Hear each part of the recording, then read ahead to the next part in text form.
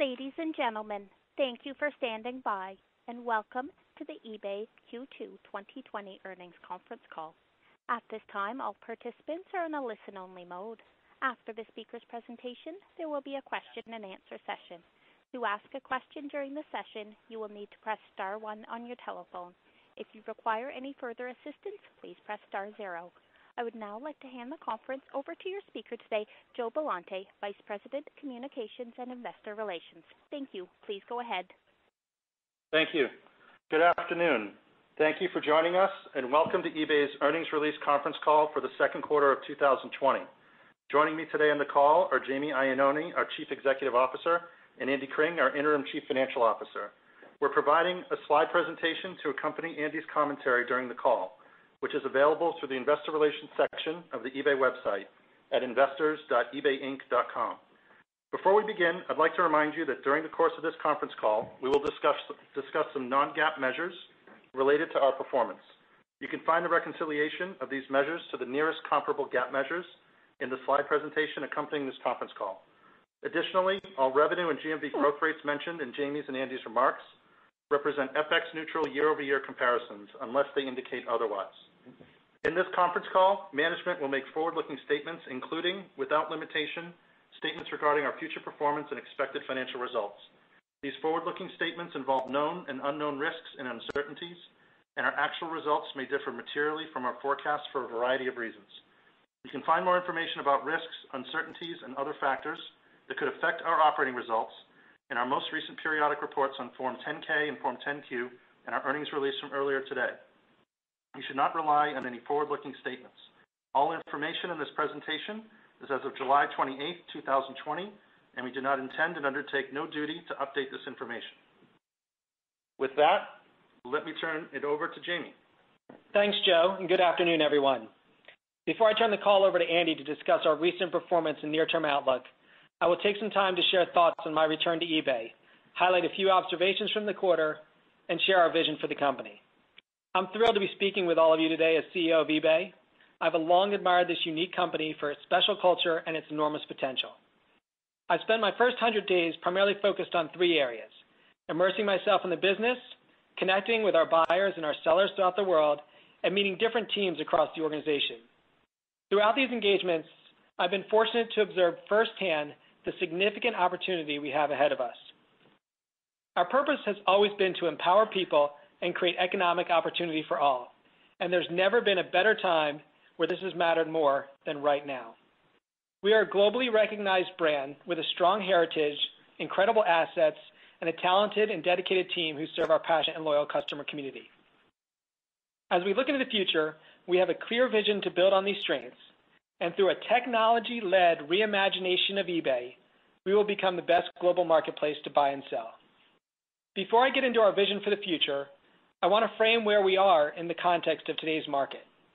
Consumer behavior is rapidly evolving, and this dynamic has been accelerated by COVID-19, contributing to significant volume acceleration and new customer acquisition.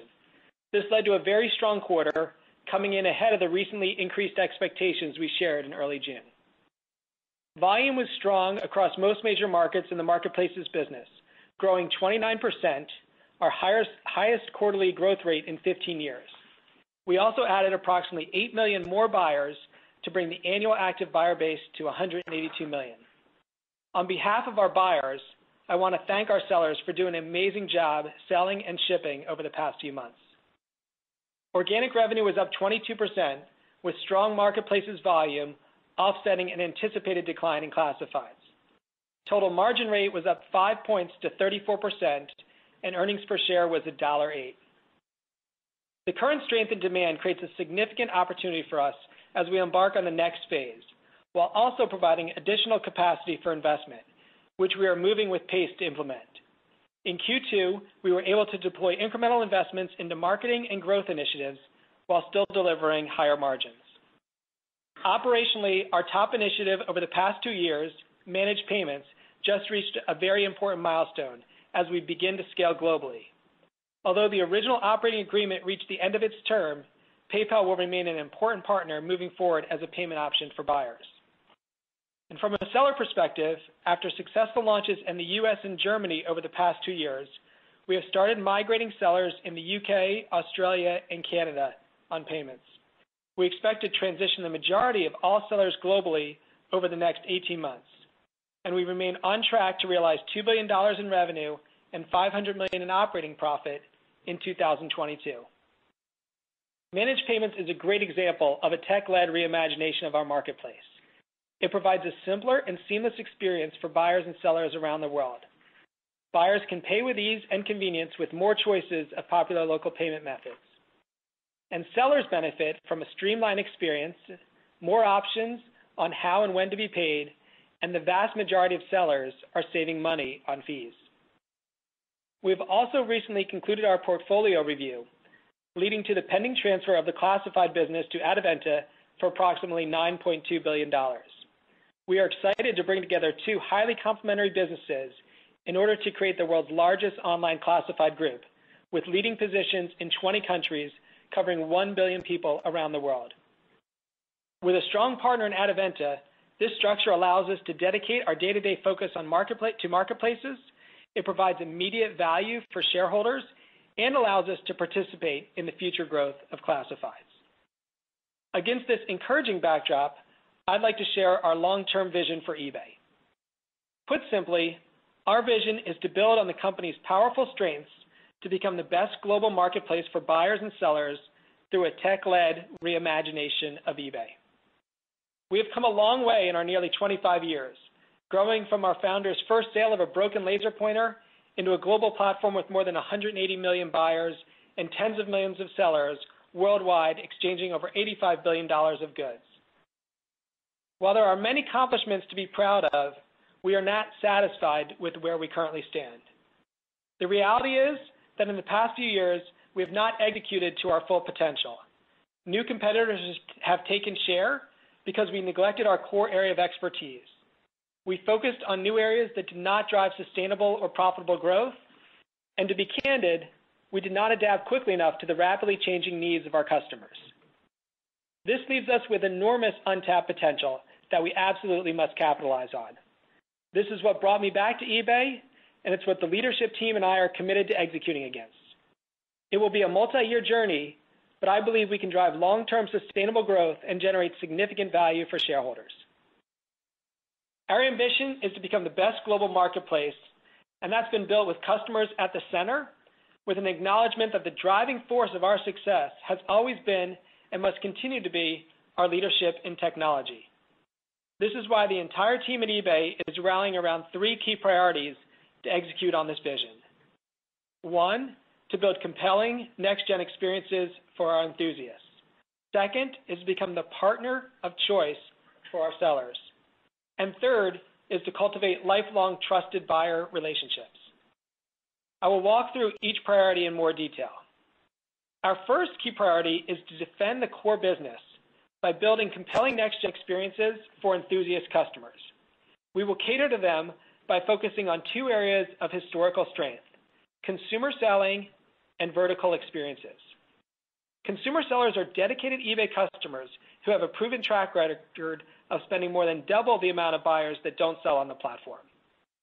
This group differentiates our global supply by bringing unique and compelling inventory at great value. We estimate that the average household in our major markets has approximately $4,000 worth of items to resell and is selling less than 20% of that online today. In addition to making extra money, by keeping products in circulation longer, customers are driving social and environmental benefits for all. To lead in consumer selling, here are the areas where we intend to focus. We will simplify the listing flow. It's currently, frankly, too long and complicated and needs to be dramatically simplified. Next, we need to increase conversion to grow the number of consumer selling enthusiasts. And finally, we must make it easier for sellers to reinvest proceeds from their sales back into the things that they need, want, and love on eBay. One recent consumer selling launch streamlined the local pickup experience by leveraging QR scanning to complete in-person transactions. While we are pleased to see this tech-based simplification, there is a lot more to do to achieve the long-term objective of growing the number of consumer sellers on the platform. In terms of vertical experiences, we plan to focus on non-new and seasoned products. Within these categories, we have unique inventory at scale, strong buyer consideration, and loyal communities of buyers and sellers who connect through common interests and passions, not just to buy and sell merchandise. This is an important focus for us, as approximately half of our volume in major markets comes from these products. And the TAM for these categories is expanding as more offline inventory transitions online. These categories span from luxury items to parts and accessories and motors to fashion, electronics, collectibles, and more. And they represent the core of why people love eBay. Our plan is to focus technology efforts on the evolving needs of these passionate enthusiasts, and we intend to accelerate growth in these categories in the coming years. The second key priority of our vision is to become the platform of choice for sellers. We will aim to inspire small businesses by introducing tools and features that compel them to start and grow their business on eBay. We will treat them like true partners by making the platform easier to use, grow their brand, drive their sales, and carefully protect their reputation. By making eBay more compelling, we plan to grow the number of successful businesses on the platform. Hundreds of thousands of small businesses are already active today, and tens of thousands have recently joined through programs like Up and Running across our global markets. Recently, we launched several improvements to simplify registration and help sellers start and succeed on the platform. Additionally, we have boosted seller presence by launching storefronts in the mobile app, and we will continue to iterate the store's experience over time. Seller Hub tools continue to grow, and in the past quarter, we launched several new features based on customer feedback. To name some improvements, we have started providing real-time competitive pricing and traffic data, and also expanded multi-user authentication capabilities. Another great example is seller-initiated offers, where sellers can send custom deals directly to buyers, which launched several new features in Q2 and is expected to drive over $1 billion in GMV in 2020. This demonstrates the power of the eBay platform, where sellers can connect to individual buyers. To drive demand for sellers, we continue to augment promoted listings capabilities. In the second quarter, promoted listings delivered $196 million of revenue, up 124%. We see several growth levers, including further promoted listings adoption, conversion improvements, and ad product innovation designed to help sellers drive demand and grow their business. Finally, the third key priority of our strategy is to cultivate lifelong, trusted relationships with buyers. We plan to modernize and simplify the experience to drive more purchase frequency by leveraging AI teams to remove friction throughout the buying journey. In our highly rated app, we are delivering features that customers want. In June, we released Dark Mode on iOS and Dark Theme on Android, which was the most requested feature by customers, particularly our Gen Z customers. We also simplified search filtering on mobile, which is leading to an increase in sold items and better user efficiency. We have made significant incremental investments in 3 areas of marketing during Q2. First, we leaned into performance channels, which are delivering higher efficiency due to competitive spend reduction. Second, we incented more app downloads and adoption to improve buyer retention. And third, we deployed a multi-channel campaign to showcase sellers and continue to attract new small businesses. These SMBs bring great selection and value for buyers to discover. We will continue to invest in the buyer experience and marketing technology capabilities as we work to foster lifelong trusted relationships with buyers. As we look forward, we have a clear vision to realize the enormous untapped potential of eBay. This will be a multi-year process and will require investment, but through a tech-led reimagination, our plan is to become the best marketplace in the world for buyers and sellers. And our key priorities to deliver this vision are to build compelling next-gen experiences for our enthusiasts, to become the partner of choice for sellers, and to cultivate lifelong trusted buyer relationships. And while pursuing this vision, we will never lose sight of our purpose, which is to empower people and create economic opportunity for all. It's that purpose that inspired the company and the eBay Foundation to commit an additional $10 million in the second quarter to support COVID-19 relief efforts globally. Additionally, during the quarter, we donated more than $1.3 million to the NAACP Legal Defense Fund and Equal Justice Initiative in an effort to take action against systemic racism and injustice. With that, I'll turn the call over to Andy to provide more details on our financial performance. Andy? Thanks, Jamie, and thank you all for joining today. The last 90 days have been an incredibly exciting time for eBay. First, we've begun the process of ramping managed payments, which will greatly improve the experience for both buyers and sellers while delivering incremental revenue and operating profit to the business. Second, we're extremely pleased with our announced agreement to transfer our classifieds business to Adevinta for $9.2 billion in cash and stock. And third, we had an outstanding quarter financially. Our marketplaces business continued to see significantly higher growth levels for traffic, buyers, conversion, GMV, revenue, and operating margin. And our classifieds business is recovering faster than our previous outlook. On the basis of that strength, we are raising our full-year guidance for revenue, earnings, and free cash flow. Marketplaces on-platform GMV growth in both the U.S. and international markets was in the mid-30% range for the quarter, with acceleration across all major verticals compared to Q1. We are well positioned to benefit from the offline-to-online shift that is occurring as we continue to deliver significant year-on-year volume growth. As Jamie said, while there's much to be proud of, we are certainly not satisfied. The current strength in demand is providing an opportunity for eBay to attract and retain new buyers and sellers, and we're investing during this period to position the company for a higher long-term sustainable growth rate. Turning to slide 4. In Q2, we delivered revenue of $2.9 billion, up 22% on an organic FX-neutral basis, above the high end of our most recent guidance. Non-GAAP EPS was $1.08, up 63%. Non-GAAP margin was strong at 34.3%, inclusive of our ongoing investments in managed payments. We generated $964 million of operating cash flow and $866 million of free cash flow. We returned $112 million to shareholders in cash dividends in Q2.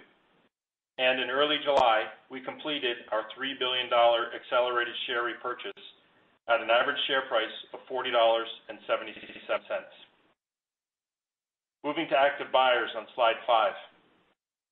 We ended Q2 with 182 million active buyers, representing 5% year-on-year growth, accelerating 3 points from Q1, with new and reactivated buyers driving the acceleration. To put that number in perspective, the increase of approximately 8 million buyers in the trailing 12-month metric is more than we've seen in the last 6 quarters combined. While the growth rate in the trailing 12-month metric is a bit muted, we are excited about the significant increase in buyers and are focused on increasing engagement and retention. It's clear that stay-at-home mandates and a more restrictive offline shopping environment drove more buyers online. While it's extremely early in the life cycle of these newly acquired buyers, the second quarter we saw increased engagement, repurchase rate, frequency, multi-category shopping, and migration to the app are all significantly higher than previous cohorts. And our retained buyer base is purchasing with a higher frequency compared to pre-pandemic levels. Moving to slide 6. In Q2, we enabled $27.1 billion of marketplace GMV, up 29% year-on-year, accelerating 29 points versus the prior quarter. The growth in volume was driven primarily by consumer behavioral shift to online shopping, which brought more buyers to the platform, who, on average, spent more per buyer than in the past. Approximately 80% of the GMV growth came from increased purchase frequency in our existing buyer base, and the remaining growth came from new buyers. In the U.S., we generated $10.5 billion of GMV, up 35% year-on-year and accelerating 39 points from Q1. Although difficult to precisely measure given the magnitude of volume, the year-on-year growth figure includes a 4-point headwind from the continued impact of internet sales tax across the U.S., improving 2 points compared to Q1 and slightly better than our expectations. Next quarter will be the last quarter with a material impact on growth rates, as the majority of states had gone live before October 1st, 2019. Please refer to the appendix to see the impact of internet sales tax over time. International GMV was up 26%, accelerating 23 points versus Q1, driven by strength in the UK and Germany. Growth in Korea was 5%, decelerating 1 point. Moving to revenue on slide 7. For the company, we generated net revenues of $2.9 billion, up 22% organically, accelerating 20 points from Q1. We delivered $2.4 billion of transaction revenue, up 33%, and $418 million of marketing services and other revenue, down 20%, inclusive of a 5-point headwind from the sale of Brands for Friends. Turning to slide 8. Our marketplace revenue was $2.7 billion, up 26%, accelerating 25 points from the prior quarter. Transaction revenue grew 33%, a 30-point acceleration versus Q1, driven by strength in GMV and promoted listings. Marketing services and other revenue was down 16%, decelerating 1 point versus Q1. The year-on-year decline is driven by 11 points from the sale of Brands for Friends, in addition to lower third-party ads, partially offset by growth in our Korea first-party business, which grew at over 80% year-on-year. Marketplace segment margin was 40%, up 8 points year-on-year. The margin expansion was driven by strong volume leverage and continued cost control, partially offset by incremental marketing and technology investments as we aim to increase engagement with new buyer cohorts and accelerate product delivery. Moving to slide 9. In Q2, Classifieds had a tremendous quarter in an incredibly tough environment. The leadership team had to deal with the realities of the pandemic pressures and the uncertainty of a pending transaction. Through it all, the team executed beyond expectations. Revenue was down 24% year-on-year, decelerating 24 points versus Q1, driven by Motors fee discounts, in addition to continued headwinds in display advertising across markets. Revenue growth was at its lowest point in April, before delivering steady acceleration through May and June. The acceleration was primarily driven by a combination of ending the fee discounts we provided to dealers as lockdown restrictions eased through the quarter, and modest improvements in advertising. Performance was ahead of our expectations as the recovery in Motors and ads materialized more quickly than originally anticipated. Segment margin for Classifieds was 30%, down 8 points year-on-year, driven primarily by fee discounts, which resulted in lower top-line leverage, and our continued investment in verticals, partially offset by a reduction in sales and marketing spend. Last week, we came to an agreement to transfer our Classifieds business to Adevinta for $9.2 billion. Upon closing, eBay will receive $2.5 billion in cash, which we anticipate will yield approximately $2 billion net of taxes. In addition, eBay will receive 540 million shares of Adevinta, valued as of the July 17th closing share price at $6.7 billion. While the value of this stake will move with the share price from Adevinta, early positive reactions indicate alignment with our view of the long-term value in this combination.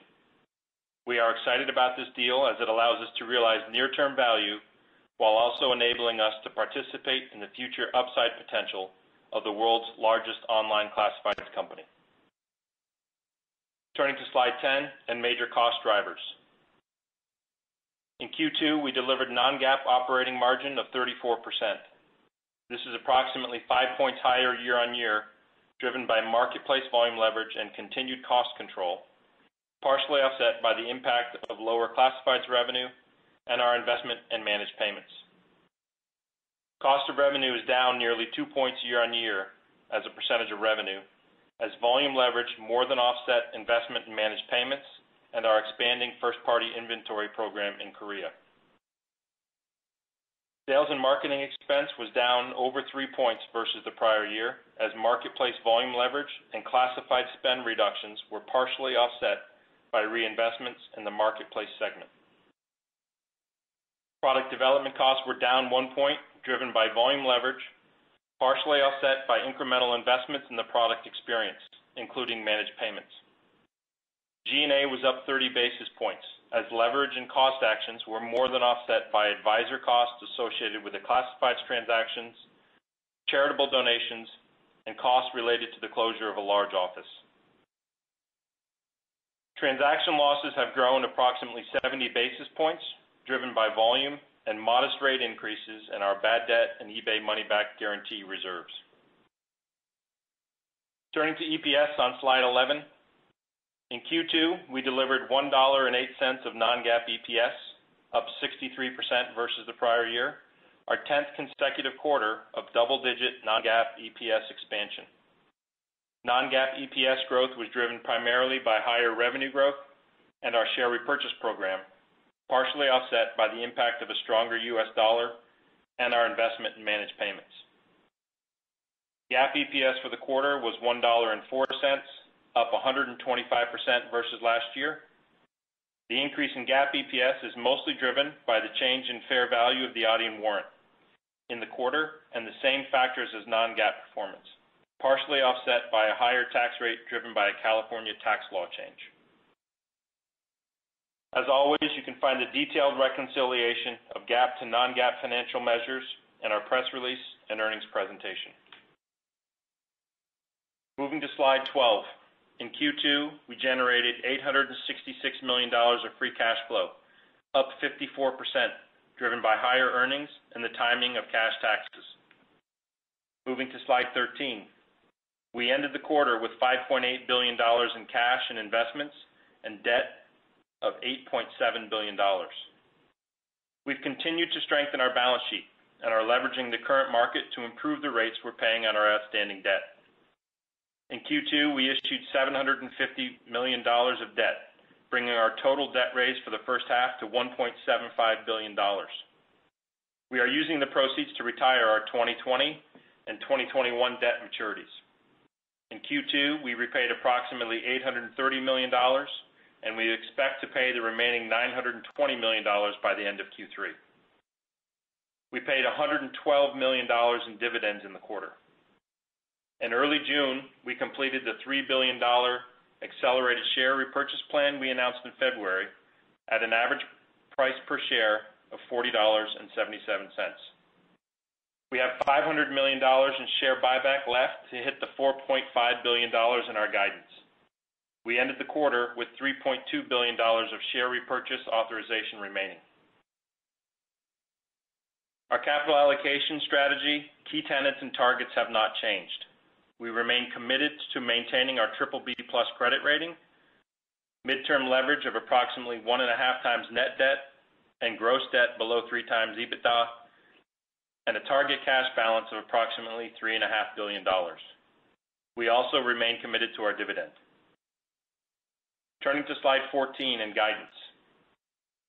The guidance we are providing assumes classified results are included in both Q3 and full year. We will provide updates moving forward as appropriate. As we indicated in April, this is an unusually dynamic time without historical precedent and presents challenges in drawing conclusions on trends and outlooks beyond the immediate term. In April, we experienced a significant broad-based acceleration. At the time, it was unclear how long that strength would last or when growth rates would return to pre-pandemic levels, if ever. What we observed throughout the second quarter varied across geographies. In countries like Germany and Italy, we saw the height of GMV growth in April and then began to see moderation of growth as these countries began to reopen, although growth levels continue to be higher than pre-COVID levels. In the U.S., where the impact of the virus continues at elevated levels, growth has been steady through July so far. Across most markets, we have yet to settle back into a new baseline, making it harder to accurately forecast future growth rates. We are, however, providing updates to both our Q3 and full year guidance today. Our visibility in the near term is clearer, but beyond Q3, it's harder to predict exactly how buyer behavior, retail channel shifts, and changes in the economic environment will affect our outcome. There isn't a model of e-commerce growth recovery from a global pandemic, and considering these factors, we see a wider range of potential outcomes. Our guidance assumes continued growth moderation across most of our portfolio throughout Q3, assuming consumer mobility continues to improve. We expect to continue to invest in technology and marketing to maximize our opportunity to exit the pandemic at a higher growth rate than we entered. For Q3, we are projecting revenue between $2.64 and $2.71 billion, growing 14 to 17% on an organic FX neutral basis. This assumes marketplaces volume growth in the high teens with gradual growth moderation through the quarter. In classifieds, we are projecting revenue acceleration from the second quarter. We expect managed payments to continue to deliver revenue acceleration, contributing approximately 3 points to Q3 revenue at the midpoint of our guide, partially based on heightened GMV growth rate, but also on strong execution. We expect non-GAAP EPS of 81 to 87 cents per share, representing 27 to 36% growth. EPS growth is driven primarily by marketplaces volume and lower share count, partially offset by continuing investments in technology and marketing. We are expecting GAAP EPS in the range of 58 cents to 64 cents per share in Q3.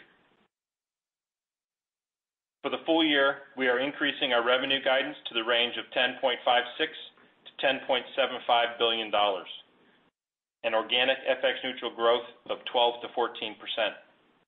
This represents marketplace revenue growth in the mid-teens and classifieds revenue at negative mid-single digits. We are raising operating margin to be in the range of 30.5 to 31.5% and maintaining a non-GAAP effective tax rate of between 15.5 and 17.5%. With the above dynamics, we are increasing our full-year non-GAAP EPS guidance to 3.47 to 3.59 per share. We are increasing our free cash flow to $2.55 to $2.7 billion and narrowing the CapEx range to 4 to 5% of revenue. Finally, we are increasing full-year GAAP EPS to $2.85 to $3 per share. In closing, we feel great about our progress. The business performance continues to be very strong. Our revenue growth initiatives of managed payments and advertising are on track, reducing friction on the site and providing more options for buyers and sellers. We are well on our way to delivering our cost structure improvements that will drive at least 2 points of operating margin growth by 2022 as compared with 2019. We are excited to have clarity on the next steps for classifieds in a transaction that we believe creates great near-term value with the opportunity for more shareholder value over time. While we've made great progress, we know we have more work to do to achieve our full potential. And we are focusing all resources towards driving improvements in the marketplace's business to fully realize the opportunity in front of us. With that, Jamie and I would be happy to answer your questions. Operator? To ask a question, please press star 1 on your telephone keypad. The first question comes from Ed Yruma of KeyBanc Capital Markets. Please go ahead. Your line is open. Hey, good afternoon. Thanks for taking the question. Jamie, great to work with you again. I know you mentioned you're starting lots of conversations with sellers. I know you're trying to improve the selling process. I guess what other complaints do you hear from sellers and how quickly can you act on it? And then as a follow-up, obviously some great momentum because of the current situation. I guess any specific plans to maintain those buyers and keep them active? Thanks. Yeah, good to hear your voice, Ed. So on the seller side, what we're really focused on is how do we make that initial process of coming onto the platform extremely easy. So simplifying the registration process, simplifying onboarding, and simplifying getting up and running on the experience. And then as they progress and build their business on eBay, how do we give them more tools and capabilities to help them continue to grow that business on eBay? We talked about one, which is enhancing our stores product, bringing that into the native app. I'll be honest with you, though, I think we have a lot more work to do in areas like that where we can make it even better and give them increased tools. And so that's going to be a huge focus for us on that second pillar of being the partner of choice for sellers. On the momentum, we feel great about the 8 million new buyers. It's been, that's more than the last 6 quarters combined. And what we're really focused on is turning those buyers into enthusiasts and keeping them on the platform. So, You saw us this quarter reinvest in areas like app downloads and convincing new buyers on the platform to get the app. That's where the majority of our transactions happen on the platform. And I talked about some of the innovations that we're doing there, like the dark mode on the app, which is exciting. But we're also working on revamping the whole onboarding process for buyers. So how they come in, their first 30 days. And we've just started that this quarter to really take advantage of the new buyers. But that's part of the vision that we've laid out is really just enhancing that ability to bring buyers along on the journey and increase their lifetime value with us. But we're excited by what we're seeing, excited by the early momentum of what we're witnessing from those buyers. Great. Thanks so much. Thanks, Ed. Your next question is from Brian Nowak of Morgan Stanley. Please go ahead. Your line is open. Thanks for taking my questions. I have two. Just the first one on the 3Q GMV commentary. I think you talked to sort of teens growth inferred in the guidance, but it sounds like the U.S. has been sort of steady. So the question is, what are you seeing in the U.S. as steady? Is that still growing over 30? And what are the assumptions and sort of the deceleration in GMV throughout the quarter and the guidance? Why would that slow down? And then the second one, sort of a bigger picture question. Maybe talk to us a little bit about the demographic of these new buyers you brought on. Are you cracking into new types of households, new incomes of households? Who are the new people, and how are they different from the older eBay buyers? Thanks.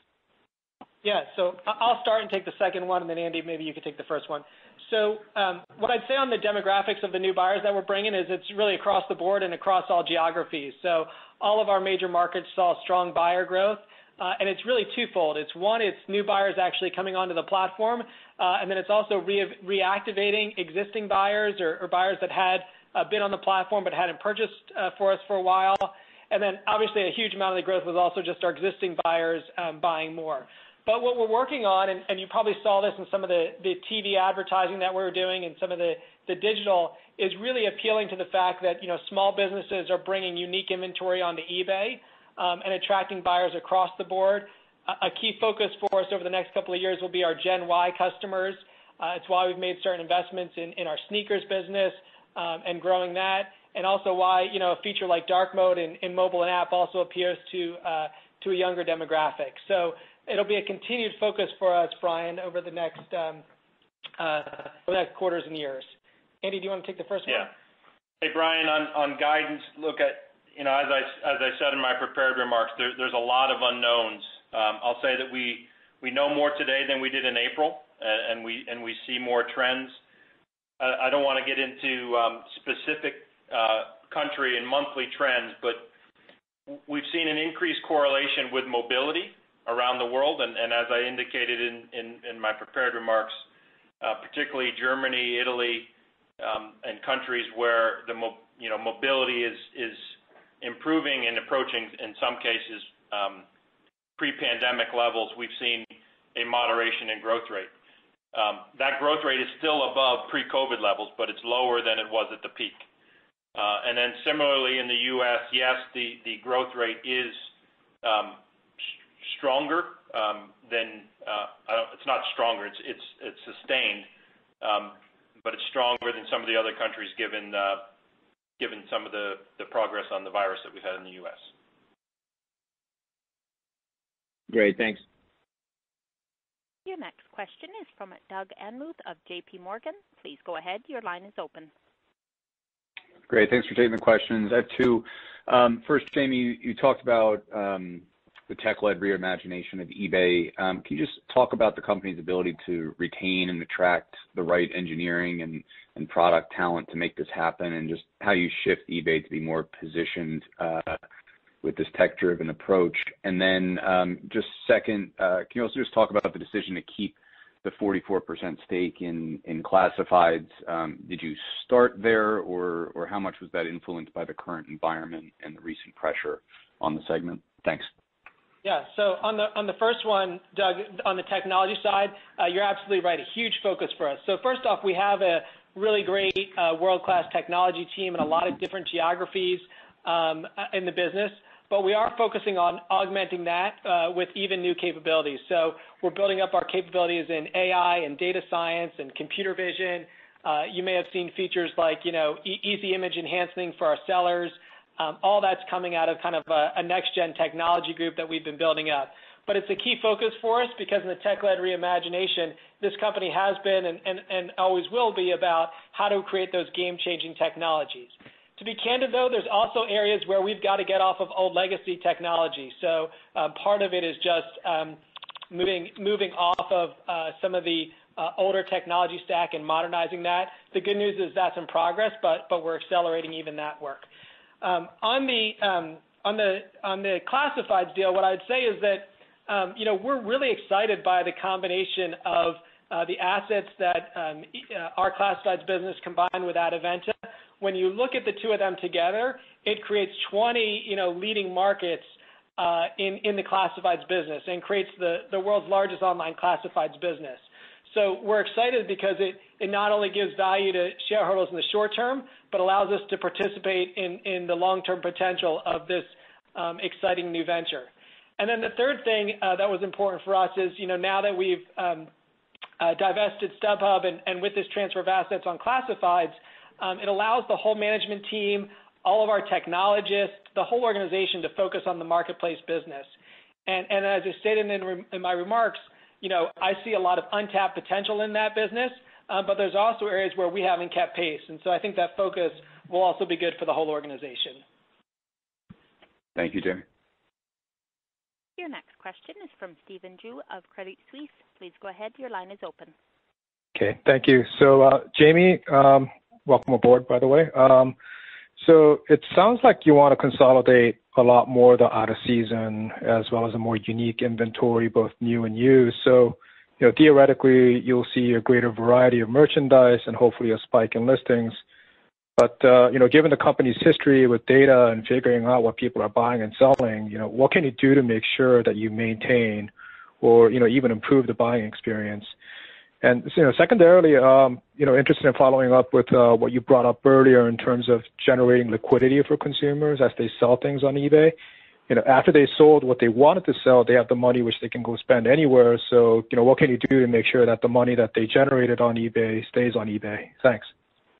Yeah, so, great question. I'll start with the liquidity one.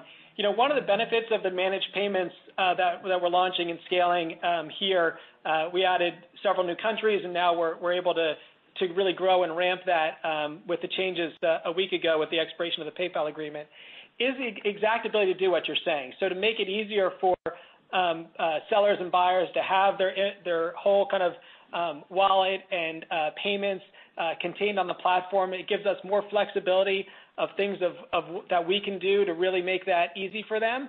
And so obviously that transference is a huge benefit.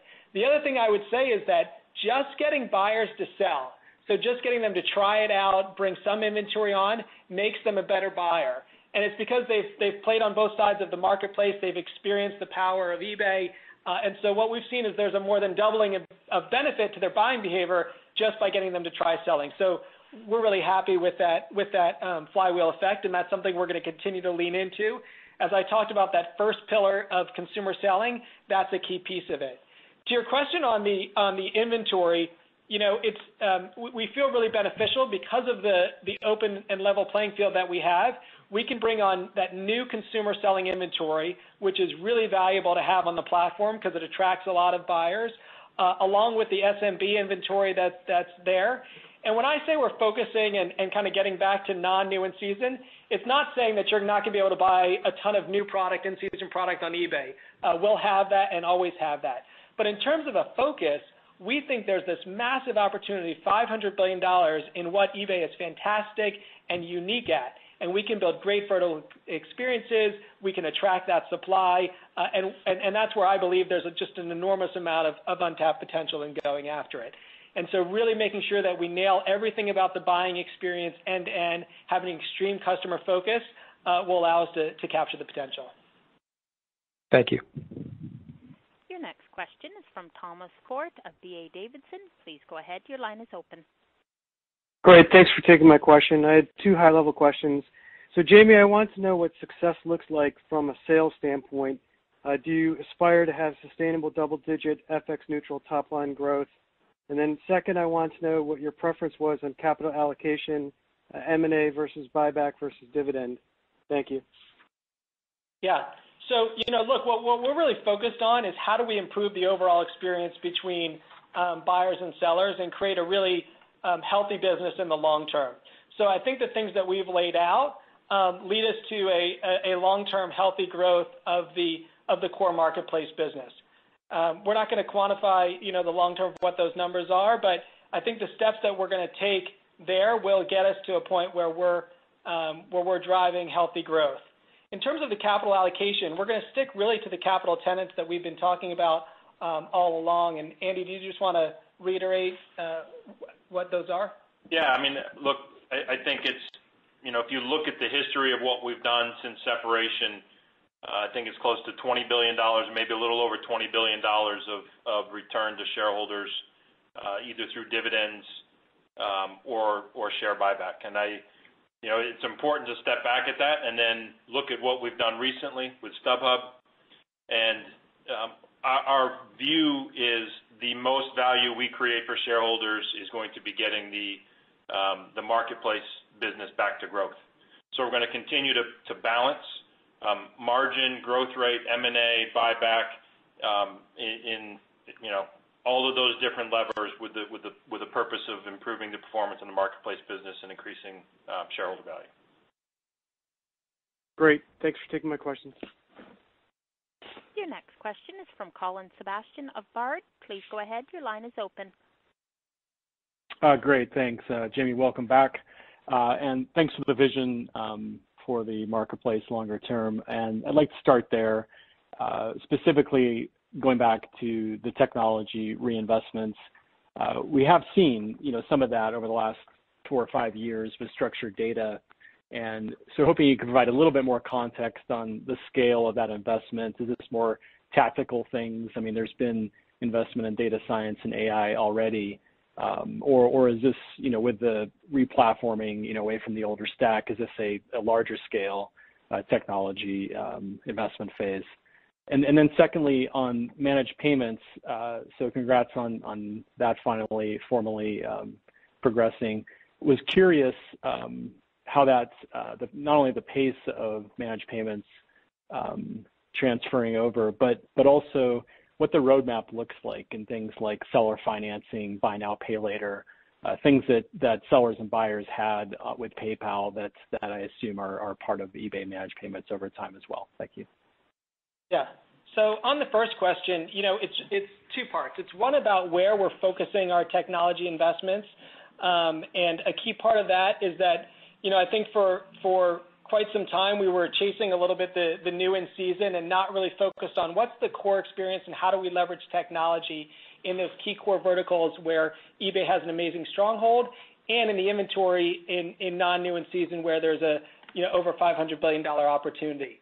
And so, to be candid, I feel like there's certain areas where we've let niche competitors take business away from eBay that should be done on eBay and shows you the potential that we have on eBay if we really focus our technology efforts in those areas that we know are features, tools, capabilities, and new experiences that help buyers and sellers connect. A small example of that is, while we don't have a huge pickup business, there's a lot of categories where people do meet in person to exchange goods, and we just made it more seamless through these QR codes for the buyer and the seller. It's kind of a magical experience. The money flows, and that's the benefit of doing managed payments and technology together is we can create those experiences for buyers and sellers. On the managed payment side, what we're really focused on right now is scaling that business. So we've got a lot of work left to do and kind of opening up all of the remaining geographies, bringing more sellers on, et cetera. But once we do hit that point, yes, like we were talking about earlier, there's opportunities to do more and help connect and make it more streamlined for sellers on the payments. We do have a buy now, pay later option or a monthly pay option. That's in partnership with PayPal. PayPal continues to be an option for how to pay on the platform and a key partner for us. But to answer your question, yes, we'll be continually looking at ways that we make buying and selling via payments easier, and managed payments gives us that flexibility. Hey, Colin, maybe one more thing on margin rate. I just want to reiterate from my script, we remain committed to the margin commitments from last year, the at least 2 points of margin by the time we get to 2022. But through that time, we're going to, you'll see us invest with balance, and we're going to pace, incremental revenue, incremental investments with growth rate and earnings along the way. So no change to the long-term margin structure. Thank you. Your next question is from Ygal Arounian of Wedbush Securities. Please go ahead. Your line is open. Hey, guys. Thanks for taking the questions. So I had a few up to macro GMV level. Just you noted in some of the international geographies that where mobility is getting back to normal, the growth rate's still higher than pre-pandemic, but coming down from the peak. Is there any way to quantify that a little bit more? Is it slightly above where it was before? Is it still meaningfully above? And any way in the U.S. to quantify or think about what the contributions from stimulus has been, and is the pace of the pandemic the biggest piece of why the U.S. GMV was so much stronger than internationally? And then one real brief one on payments, just thinking about in where you have intermediated and managed payments has rolled out for those merchants. Any positive signals you're seeing in terms of better conversion? Anything else that's really giving you, a kind of good feel or good outlook of why and how managed payments can drive, better opportunities for stronger GMV growth going forward? Thanks. I'll start, I think, with the second one on U.S. contributions. Look, I think it's really hard to point to any one thing, particularly stimulus as having being a major driver. I'm sure there's some impact at some level. I'm going to point back to the best thing we've seen globally in terms of an indicator is mobility. So, and I think it is fair to say the U.S. is significantly stronger than international regions, just given the impact of the virus in the U.S. In terms of on the macro question on international levels of GMV pre-pandemic versus post, I think I'd point you probably to the Q3 guide relative to Q2 actuals. If you have the U.S., similar to Q2 levels, and the company with moderation of from a 29% growth rate to a high teens, you'll start to see some. You can back into maybe a little bit of the pressure in international. In addition to the fact internationally, keep in mind Korea, with relatively stable growth rates quarter over quarter, significantly lower with much less impact from COVID in Q2 and then into Q3. So again, moderating growth rates, but still sufficiently higher than pre-COVID. Yeah, and then what I'd say on the managed payment side is a couple of encouraging things. One is the feedback that we're getting from sellers, generally very positive. The vast majority of them will see lower fees and have a simpler fee structure with the result of rolling it out. And a lot of them have signed up pre-registered, so waiting for when we can open up the platform, which we did 2 weeks ago. And I would say the same thing on the buyer side, especially for a new buyer, creates a lot less friction. And so we're excited and optimistic for what that means for the overall experience. And when I talk about a tech-led reimagination, payments is the perfect example. It just makes the whole experience easier and better. We committed to it and put a lot of resources behind making it a great experience. And so far, that's the feedback that we've been getting by both buyers and sellers. Thank you. Your next question is from Justin Post of Bank of America. Please go ahead. Your line is open. Great. Thanks, Jamie. Welcome back to eBay. A couple questions, I guess, big picture. thinking about how the management team is now compensated. Is it relative growth to the e-commerce industry? Is it overall growth? Is it certain margin targets? Could you talk a little bit about the incentive team for the management team, incentive structure? And then the company's gone through a pretty big period here of divestiture and cash returns. How do you think about if that could change? Do you see adjacent M&A opportunities? Do you see a real chance here post-COVID to really accelerate growth? Just talk about, kind of, is there a kind of a big change going on at eBay at this point, or more of the same, but hopefully, some innovation on the edges? Thank you. Yeah, so our incentive structure really hasn't changed over the years, and it's based on a combination of top and bottom line. On the M&A opportunities and the acceleration of the focus, what I'd say has changed is, the whole organization is now really focused on the vision that I've outlined. Now that without StubHub and now with classifieds transferred into Adventa, you've got the whole organization thinking about this overall tech-led reimagination from technology, marketing, product, and these three kind of key focus areas. And so, yeah, we will look at opportunistic M&A where we think we can really help accelerate that focus on the core business.